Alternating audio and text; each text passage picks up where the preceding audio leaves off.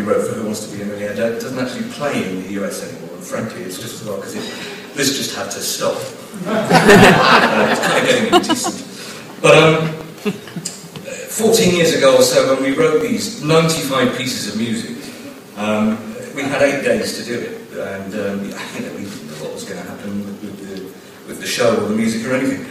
I should say that it would only have been 45 pieces of music that we had to write if it hadn't been somebody's bright idea to put it up a semitone every time there was a new question. That said, it's been a terrific ride. Thank you very much to Celador, who created the show, to Paul Smith, whose creative vision it was to make the show the way it was, and also to ASCAP for just being so lovely to us for so long. Thank you very much.